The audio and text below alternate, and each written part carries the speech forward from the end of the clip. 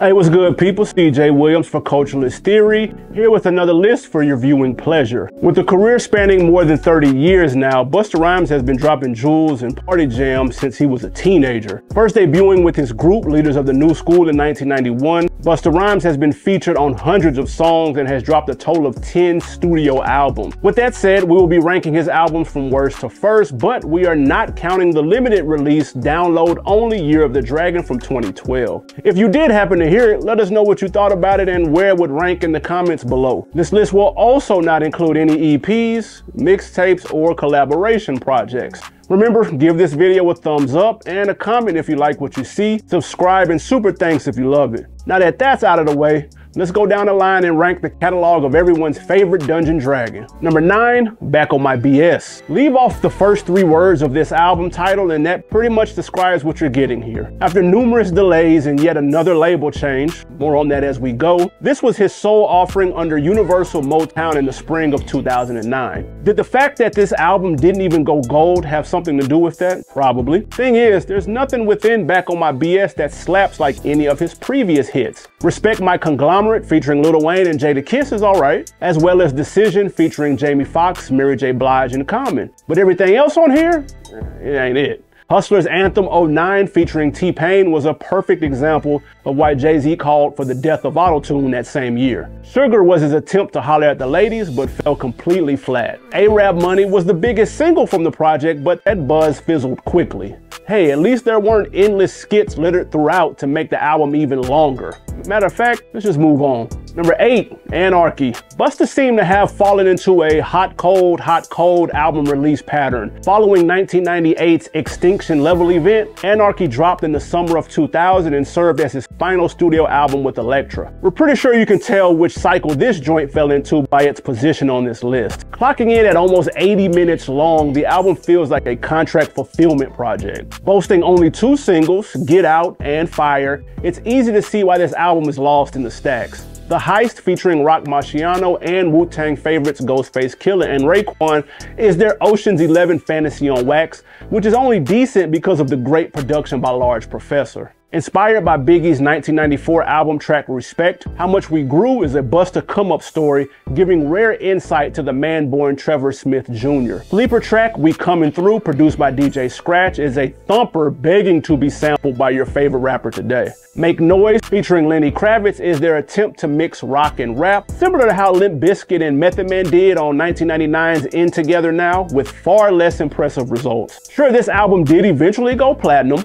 but even the likes of Jay Dilla, Swizz Beatz, DMX, and even Jay-Z showing up on Anarchy couldn't save it. Number 7, It Ain't Safe No More. Arriving late 2002, It Ain't Safe No More served as Busta Rhymes' last of 2 albums with J Records. It also serves as the final in a second string of consecutive releases, following 2001's Genesis and the aforementioned Anarchy from 2000. Busta was stretching himself thin by the time this came out, as it was yet another 80-minute, 19-track album that was a sharp turn away from the positive momentum he built up just a year prior. Easily the star of this collection was the second of only 2 singles released, I Know What You Want featuring Mariah Carey and the Flip Mode Squad. By reaching number 3 on the US Billboard 100, it helped the album reach gold status. Lead single Make It Clap with Spliff Star and its remix featuring Sean Paul and Spliff once again are still good spins 2 decades later. Take It Off Part 2 sounds like the predecessor to A-Rap Money, but in a good way, and Call the Ambulance featuring Rampage is pretty solid too.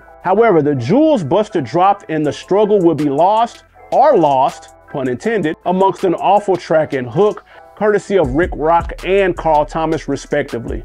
All else remaining is straight album filler. Busta would go on a nearly 4-year break after this disappointing effort to return with a new look, more concentrated sound, and overall much stronger project. Also in 2004, Busta Rhymes would appear in an EA game super popular wrestling/fighting video game, Def Jam Fight for New York, which was quite appropriate for the Flatbush, Brooklyn native. Did you have this game when it came out? Did you play as old Busta Bus? Drop a comment or 2 about your memories from that down below. Number 6, Extinction Level event, The Final World Front. Capping off what would be his first 3 consecutive album run in as many years, ELE dropped in December of 1998 amongst a crowded hip-hop release schedule. You most certainly had to be bringing the heat in order to stand out at that time, and Busta was lit.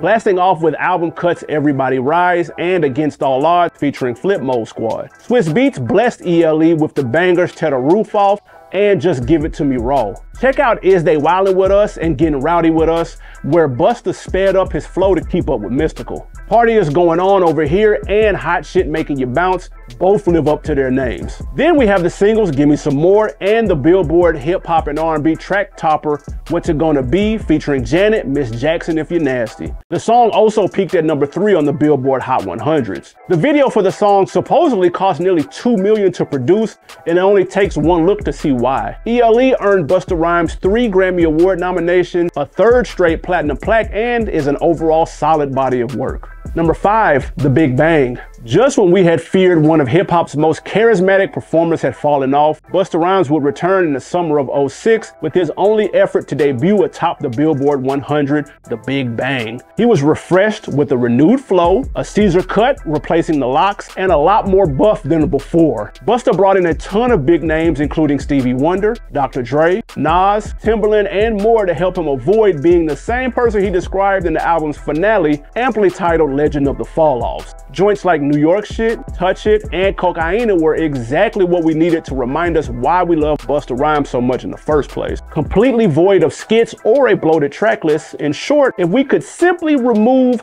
How We Do It Over Here, I'll Do It All, and I Love My Bitch, this album would easily rank higher on the list. Unfortunately, The Big Bang turned out to be his lone album with Aftermath. With Dr. Dre executive producing the album and working on 8 of the 15 tracks, it was bound to be great. Just imagine if they had been able to continue working together to produce a follow-up project. We can dream, can't we? Number 4, Genesis. Busta's 5th album lands at the number 4 spot on our list, and to be honest, depending on how we're feeling that day, it could swap places with number 3 with ease. A long track list handled by a plethora of producers is what you've come to expect from a Busta Rhymes project, and Genesis delivers just that. Pete Rock slides through on Shut 'Em Down 2002, and Dr. Dre is responsible for all the head nods on the lead single Break Your Neck. Being that this album dropped at the tail end of 2001, it was pretty much a requirement to have at least 2 Neptune tracks to even stand a chance of being hot. So with that in mind, we get As I Come Back and What It Is featuring Khalees. Also, if you either bought a later pressing of the album or just listen online, you get past the Cavassier Part 2 featuring Diddy and Pharrell himself. The first half of Genesis is definitely the stronger of the two, but don't sleep on the hilarious skit at the end of Ass on Your Shoulders with a faux Miss Cleo offering her world-famous tarot card readings. Classic. Alright, so like we just mentioned,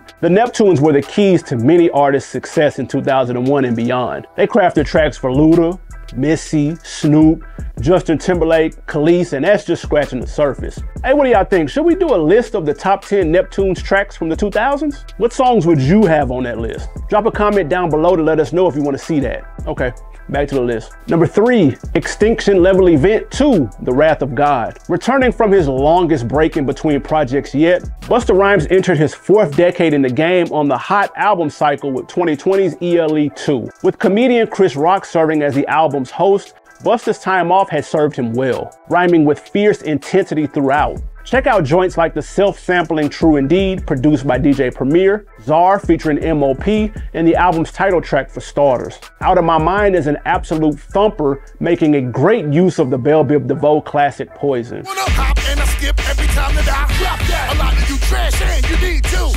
Likewise for the Kendrick Lamar assisted Look Over Your Shoulders, featuring a young Michael Jackson's I'll Be There vocals sprinkled in for good measure.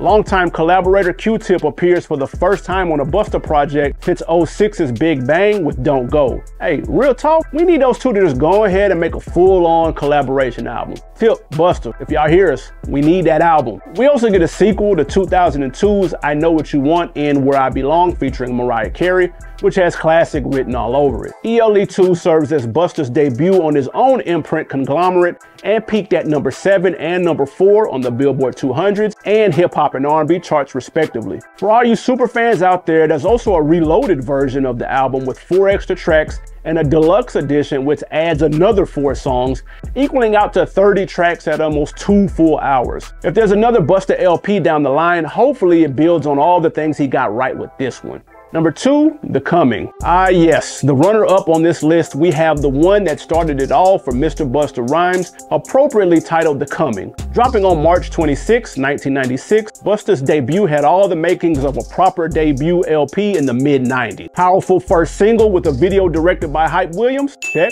Follow-up party single with an R&B hook? Check. Posse cut with present-day crew? Bingo. Raw, rapid-fire flows with beats to keep you grooving? Check again. Nearly every track on The Coming brings the heat. Woo-Ha is the song that we all know and love to this day. It's a Party featuring 90s duo Zhané was a little something for the ladies to enjoy. Then we have album tracks like Everything Remains Raw, Ill Vibe featuring Q-Tip, and an 8-minute long whole damn crew joint, Flip Mode Squad meets Def Squad, that were sure to keep your systems bumping. Interesting fact, there was a song featuring the Notorious B.I.G. titled The Ugliest, produced by Jay Dilla, that was supposed to appear on the album, but was omitted due to the obvious subliminal shots at Tupac from Big on the track.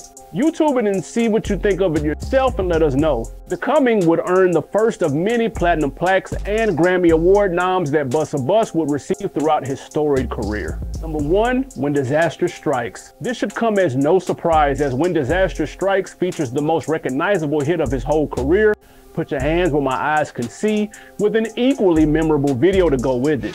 Put all your hands where my eyes can see. Straight buck wildin' in the place to be. If you really wanna party with me. Then he followed that up with single number 2, and its even more outrageous video for Dangerous, which is absolutely ridiculous and hilarious at the same time. A big opportunity was missed though by not releasing one featuring Erykah Badu as a single. It had the perfect makings of a hot, radio-ready record, with both artists being on fire at the time the album was released. However, there was one final single, non-album track, Fire It Up remix. While the song was certainly a hit, the video was nowhere near as zany as the former releases. Deep album cuts include a young and unknown at the time Anthony Hamilton on Things We Be Doing for Money Part 2. We Could Take It Outside featuring the ubiquitous Flip Mode Squad, and the Sure to Get You Up Out of Your Chair rhymes galore. At 18 tracks long, yes, there are some throwaways, including Survival Hungry and Get Off My Block, but at the end of the day, When Disaster Strikes did everything it was supposed to do: avoid the sophomore slump, top the Billboard hip hop and R&B chart, and go on to become a platinum plus smash in Busta Rhymes catalog that would stand the test of time. Enough said. All right, that's gonna wrap it up for this list here for Busta Rhymes, and as always, we wanna know, did we get it right? What would your ranking look like? Drop your thoughts down in the comments below. Go ahead and hit those like and subscribe buttons if you haven't already. It's your man CJ Williams signing off. We'll catch you on the next one.